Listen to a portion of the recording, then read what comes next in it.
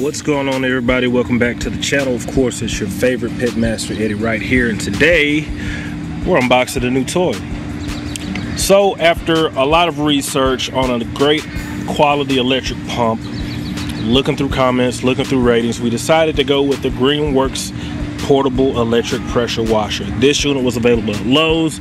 We know there's one available at Home Depot, Ryobi brand, that a lot of people like, but we kind of wanted to stay within the $100 budget, so we went and grabbed this one. So today what we're going to do, going to unbox it, show you guys the ins and outs, hopefully hook it up, spray a little water, and give our quick review. So let's get to it. As we open it up, as always, talk about the packaging. This one is nicely as it should be, properly wrapped. A little bit of bubble insulation here. It's like here we have our trusty rusty cannon. We'll set that down here. Also have foam bottle. I've always wanted one of these, finally got one, and we're gonna have a lot of fun with it and wash everything. Moving on in, we have, this looks like our main line here. Connects from the hose to the actual pump. And of course, we've got power. The most important part, we've got the Greenworks electric pressure pump. Set that down. Wand extension, good to go. And instructions. Oh, and also the nozzle end.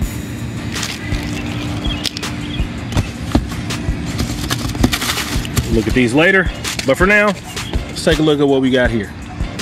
This is the complete unit.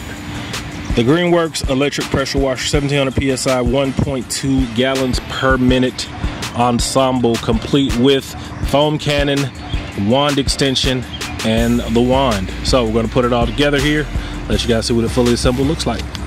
A few moments later. All right, so this is our unit fully assembled. We're going to go ahead and get our line in here.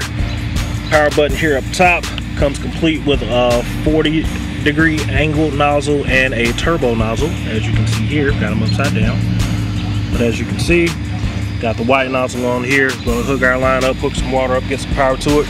Gonna spray and see what it looks like. Moments later. So fit forms all together. Got a green light here. You can barely see it because it's daylight. Got water going in. No leaks. It's always good news. And we're gonna give her a little bit of power here. See what she does. But first, let's go over here and pull this trigger to make sure our water's circulating. We get all the air out of the line because we don't want any terrible things to happen. There we go. We want to get all the air out of the line. All right, so we got regular function with no issue. So put a little pressure to it, see how she acts. Whoa. Guess that was all the pressure coming into the line. The line's fully pressurized, and let's hit it. Oh, that's nice. That is very nice.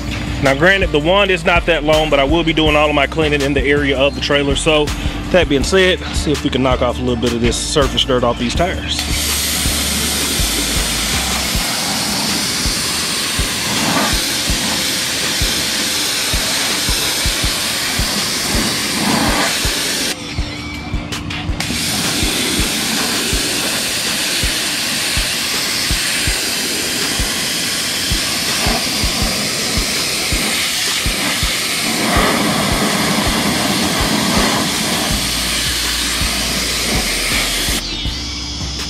Now, one thing I do like so far is as soon as you get off of the trigger, it pressurizes the line and it stops. It doesn't just continue to run the motor and just continue to do an enormous amount of just build up and run that motor. So it's going to save time and energy as this goes on. So when we do have the 8K Generac plugged up, we won't have to worry about just killing it all together when we're just running it. So that's great. Just doing some excess shooting here just to kind of see how it feels. One's very light. I like this 40-degree head. Gives us a nice angle on the shoot. And yeah, let's switch nozzles and see what we think of everything else. All right, we swapped our wand out for the, I guess this is just the spray head. So let's see how it looks.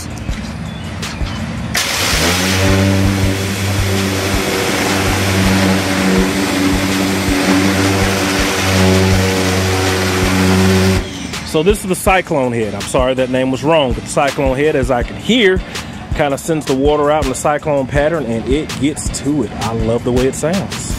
Most definitely knocks off a lot of that nasty mildew and stuff. So this is going to be great for just kind of doing just regular cleaning of the stainless steel in the trailer. I'm already in love with this thing. I'm glad I got this one.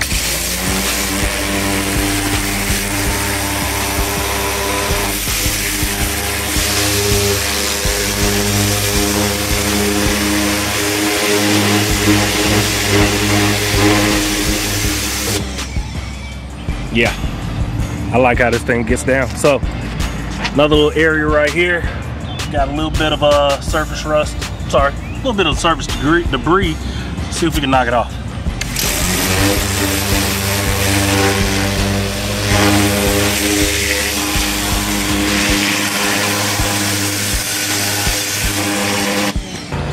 All right, got a little mildew up here. Let's see if we can knock it off.